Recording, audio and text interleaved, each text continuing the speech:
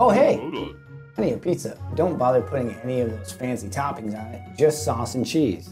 Okay. Because sometimes the customers and what they want gets a little confusing. Right. Yeah. Perfect. I like a cheesy crust. You know what I'm saying? Go. I like it. Yeah. You also got to watch. He's getting really upset. I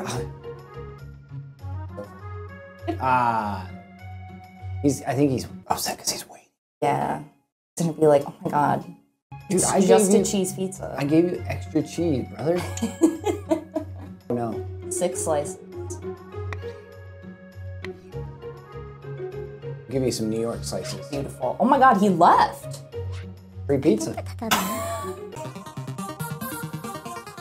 Here we go!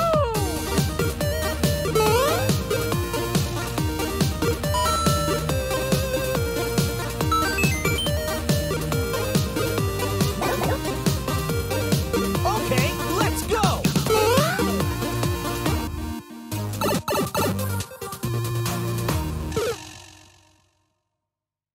And welcome everyone to another episode of the 1UP XP Show, episode 118.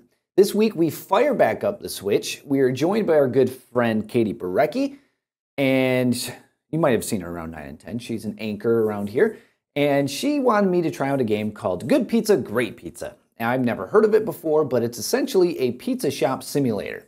You are a pizza shop owner, and you have to make pizzas, satisfy customers, and eventually, down the storyline, beat the competition across the street.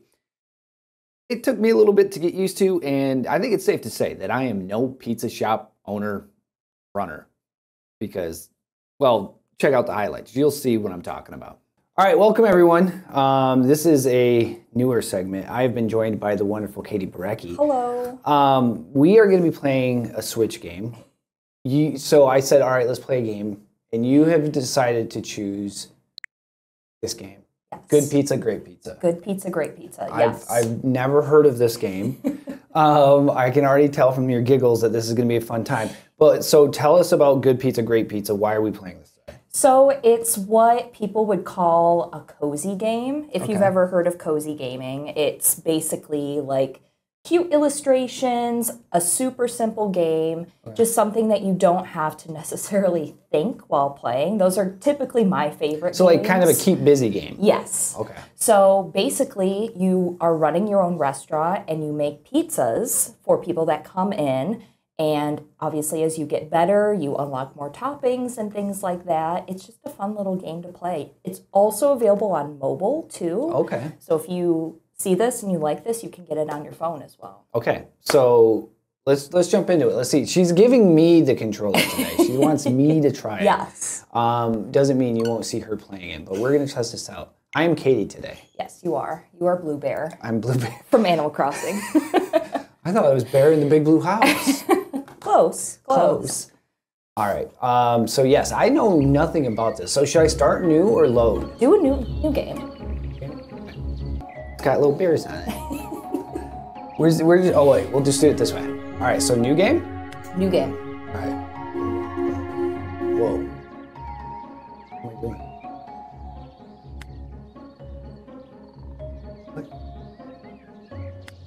Put up the sign. Oh, I'm putting up the banner? Put up your sign. Oh. I don't even know what I'm doing. Now open. Okay, I got a pizza joint. Oh, it's my competitor. It is. It's like the Krusty Krab and the Chum Bucket. Kind of, or Bob's Burgers. It's very Bob's Burgers coded. Another pizza shop. Are you trying to junk up my territory? Do you even know what you're doing? To be honest with you, no.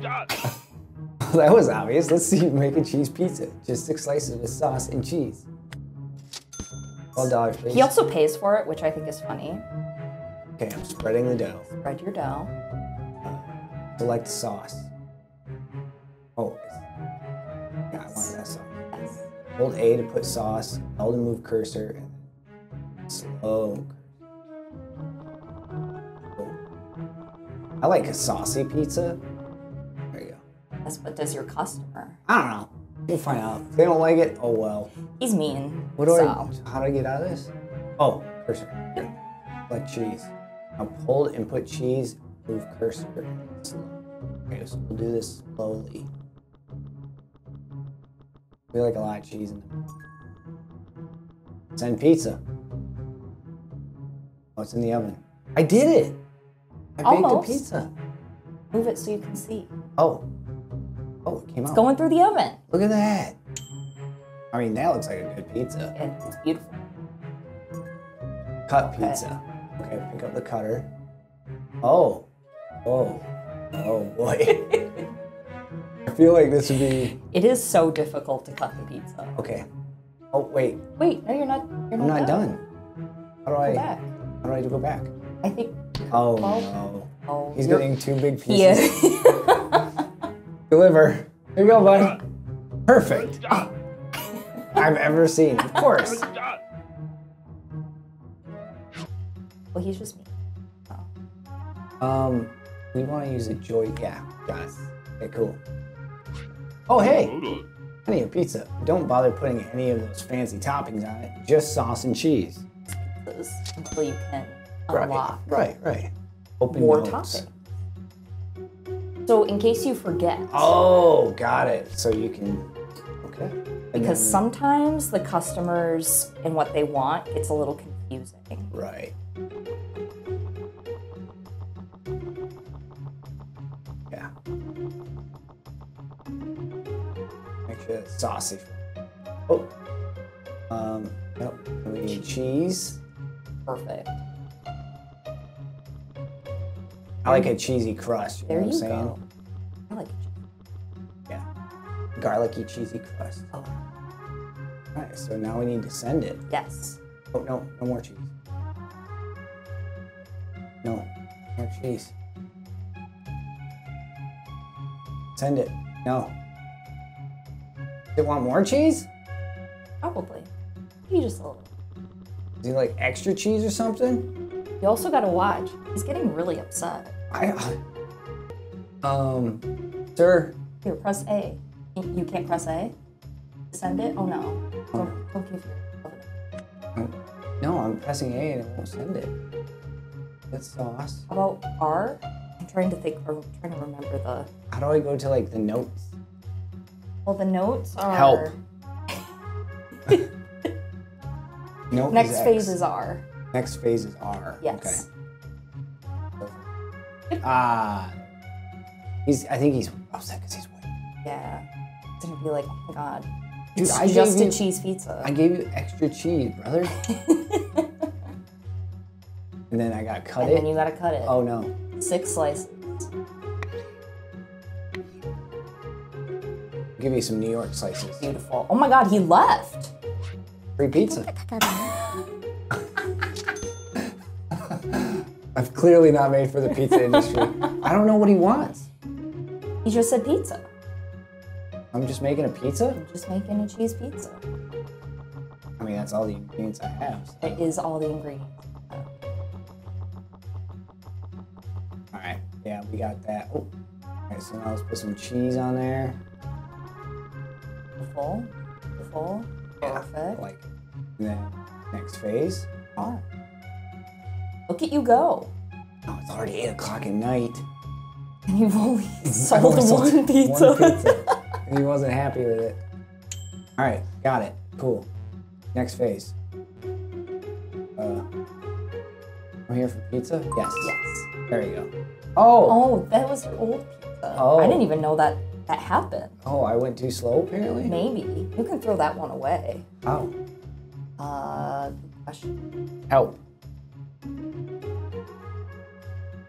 Hold the trash. Which one? The R. Flavor button. Get that pizza out of here. It's a waste. All right. Now you can go back. Oh. Don't throw it away. Don't throw it away. There you go. I know, dude. I'm trying. So 6 pieces. Yes. Boom. Okay. Nice. Here you go, sir.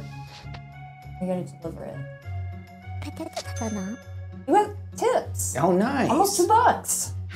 Dude, Now look the at us. store's closed. 2 pizzas. 2? Well, everyone's a critic. Hey, $19. Boom. I don't know how we're going to pay rent at this route, but thank you, Katie, for bringing this in. Of course. Appreciate it. Thank you. If you want to check it out, it's called Good Pizza. Great pizza. Great pizza. Great pizza, great pizza. Good pizza, great pizza. And it is a fun game, so definitely check it out. And we'll be back after the break with more about the Big Esports Conference from the University of Michigan and see what's next for their second year of being a conference. We'll have all that after the break. Thanks, Katie. Thank you. And welcome back, everyone, to another 1UpXP Show interview. Now, back in the fall, we told you about the Big Esports Conference and all the Big Ten teams playing each other for esports. And it was kind of the announcements of these major conferences for collegiate esports. Well, I told Kevin from the University of Michigan at the beginning of the season, I said, let's do a wrap-up at the end. Well, we have hit that moment where the Big Esports Conference wrapped up about 2 weeks ago. And so I'm joined by Kevin Palmer once again from the University of Michigan talking about the Big Esports Conference. Kevin, welcome. Appreciate you being here. Big Esports Conference, first year for you guys. It was a heck of a year. We ran at the beginning with all the information. We ran a mid-season kind of update with how the teams and leaderboards were going, the standings. And then you guys had the blowout LAN at the end of the season in Columbus, correct? Correct. And you had everybody come up, and then you had everybody play, and you crowned some champions. So how did the Big Esports Conference first year play out? Way better than expected. That's great. To be honest, we we were thrilled to have 16 out of the technically 14 Big Ten schools play. So USC and UCLA jumped in this year. Yep. And having the LAN in Columbus to kind of bring it all home was a smashing success. We had 13 Big Ten schools show up. UCLA actually flew all the way out to Columbus. Wow. And participated. They brought a crew of about 30. And it was a great time. The students had a fantastic experience. Shout out to, and this is rare from my end, shout out to Ohio State for hosting and putting on such a great event. And also Game Arena for also facilitating the competition. Valorant, Overwatch 2, Super Smash, and Rocket League. And if you have at your disposal, who took home the crowns for those titles? Yeah, so it was different than the way the regular season ended, except for in Smash. So Michigan State won the regular season and the LAN championship in Super Smash Ultimate. Mm-hmm. So Coach Bilski's got a great team over there, and they did really well, performed at their highest level as expected. And then we had some mix-ups. So in Valorant, Indiana won the regular season there, and actually is a pretty high up CVAL contender. I think they just got knocked out this last week. But Purdue ended up upsetting and taking home the Valorant LAN championship. Wow. And then on the flip of that, Indiana took home the Rocket League BEC championship. So great mix up there. And then I think the biggest turnaround, and this is kind of one of the most exciting parts of what this conference has kind of done for some of these schools. If you looked back at when you were doing your midseason update, mm-hmm. Maryland was near the bottom of the table for Overwatch. Mm-hmm. And Maryland actually beat Michigan and pulled the upset in the BEC championship for Overwatch 2. So complete flip on the program. They performed really well. And those 3 out of those 4 teams, Michigan State did not attend and got a qualifier to go to the Commissioner's Cup in Arlington just a couple weeks ago. Wow. And it was a great experience. So shout out to all those schools for putting in the hard work and taking home the first ever trophies. Now, I know there's a lot of things that are probably brewing that we can't talk about just yet, but there is some big things when it comes to how this season played out. When I said we had there were some small issues. The Big Esports Conference spans from West Coast to East Coast. So there's some ping issues, connection issues. You're talking that you're looking to go West Coast, East Coast, and then everybody at a LAN at the end of the season for a championship, right? Yeah, so this year we experimented with having a 15-week season, and that was honestly was a great format. Right. But we learned some things like between winter break, just some of the roster changes and things like that were sometimes too hectic. And also we've got new schools joining the Big Ten that are on a quarter system. So rather than traditional semester. So we're looking to switch to just a fall and winter, spring seasons and split up the game titles. But then also we're going to have 18 schools in the conference, split the East and the West because we had, like you said, significant ping issues. If Rutgers was playing USC and Valorant, it wasn't the best ping for either side. So that's what we're looking to do. We still have a couple meetings to go in and lock those things, but the idea is that they'll have a regular season. They'll play their 8-week season. Top 4 teams go to playoffs. We'll have an East champion and a West champion for each game title. And then where we'll have the overall Big Esports champion will be at our annual LAN, which we're looking to host sometime in February, March timeframe to make sure we're not interfering with other big LANs that go on later in the year. So would you have those 4 titles in each one, or are you splitting those titles up from fall to spring? So we're looking to split them up between fall and spring. Okay. So right now we're looking at Rocket League and Valorant being in the fall, and then Overwatch and Smash being in the spring. So that also helps us balance out with some of the developer ran leagues, so that way we're not running interference there. CVAL is such a huge thing in the spring. We had a lot of interference this last semester and making sure teams had times to play. So we're trying to avoid those things as much as possible. New schools this year. You have Oregon and Washington joining as well, right? Correct. Yeah, we just had our first planning meeting yesterday, and Oregon and Washington both present and active in the conversations, and really excited to be joining us. Having that West Coast presence of 4 schools now is going to be a really big for how we expand our audience for these, big esports, Big Ten competitions. Because one thing that was really interesting that we learned is we did not do a lot of marketing this year. And that was done on purpose because we wanted to see what traction could be built from the programs themselves. Right. And to our surprise, we pulled in thousands and thousands of views and interactions. The LAN itself pulled in some 150,000 interactions just in the first few days after the conclusion of the LAN. So I haven't checked those numbers recently, but I'm sure they've gone up. So alumni and students and people and fans of these schools are paying attention. So Oregon and Washington come with a huge fan base, and we're excited to bring them in. And don't go anywhere. We'll be right back with more from Kevin Palmer about the Big Esports Conference. Do you have an idea of what the line will be for West and East? What schools will be West? What schools will be East? Yeah, so we're looking at Northwestern, Wisconsin, and then everything west of that. So Nebraska, Minnesota, USC, UCLA, Washington, and Oregon being in the west, and then Illinois and everything east being in the east side. Are schools still going to have the kids taking care of production? Are you guys looking at maybe kids running with a big esports streaming kind of channel, or what's going to be happening with kind of the broadcast and production side of it for next year? Yeah, so during the fall of last year, we piloted the BEC YouTube channel, and great thing about YouTube is I can have 50 stream keys and I can give each school one. So going into this coming year, we're really going to make the push on schools to be streaming their matches.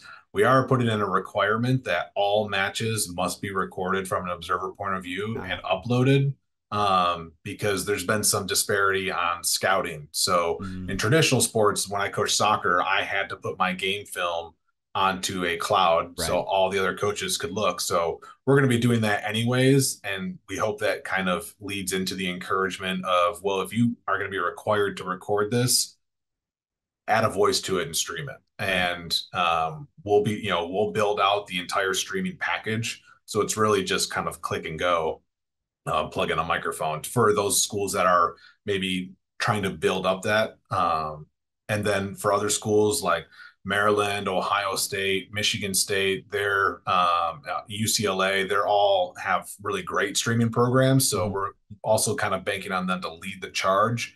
And then in August, we're looking to put on a production and casters clinic for Big Ten students only. So very cool.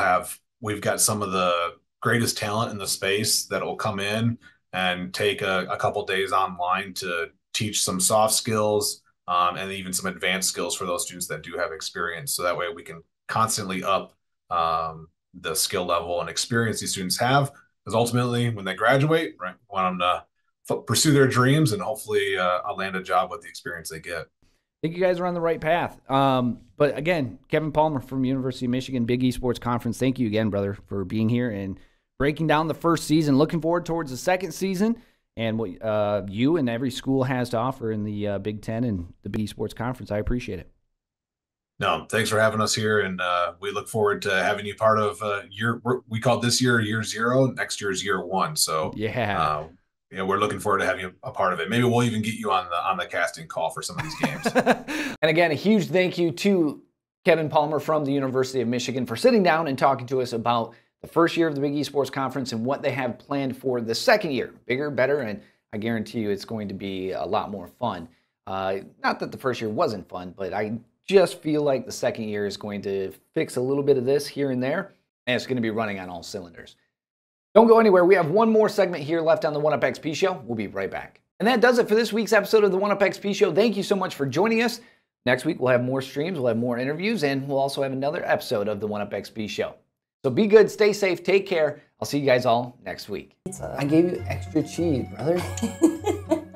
No. 6 slices. Give me some New York slices. Beautiful. Oh my God, he left. Free pizza. Here we go!